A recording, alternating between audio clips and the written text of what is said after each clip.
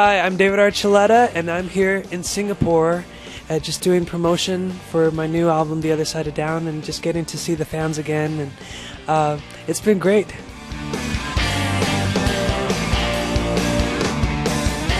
I'm single right now, so there's nothing serious going on in my life with romance. So even if I go on dates, it's not romantic, really. It's more just getting to know people and kind of understanding what it is that you appreciate in a girl and are looking for in someone. I'm sure you get asked this question a lot, but I'm going to ask you again. Okay. So what's your perfect girl for you? My perfect girl. I actually have a song on the new album, and it's called My Kind of Perfect. So it's all in there. Yeah, exactly what the kind of girl that you want. Well, the song, it's about, I'm not sure it's like, I don't know what they're going to be like, because I think love is very unpredictable. You know, you don't expect it to happen. It's just something that you feel.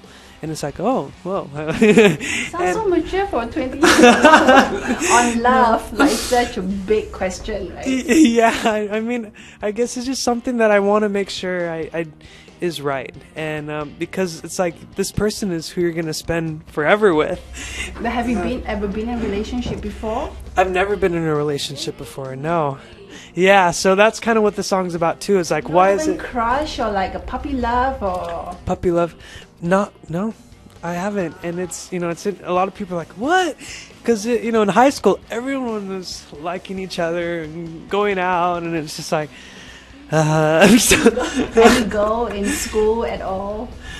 You know, not really. It's nothing big or serious or anything like that, because I guess it just you know, like even in the song My Kind of Perfect, I feel like, you know, they say give it time, and I keep wondering why I haven't met you yet, and it's like, you know, why is it why there's something wrong with me? I thought of that a lot, but it's like, no, I feel it's kind of been a blessing at the same time, because it's helped me keep a little focused with all of this happening, because I didn't expect all this to happen, and I feel like it would have been an unhealthy balance of working and focusing on a girl and not giving the proper attention to either thing or person thing. And so I feel like it's been a blessing, and at first it was a blessing in disguise, but as over the last a couple years later, I've realized, you know, it's been good for me, and now I'm ready to continue moving forward. Right. And so no first kiss yet? No. Yeah, it's you know, you have to wait for the right person for that, right? So what's the most awkward encounter you've had with a The most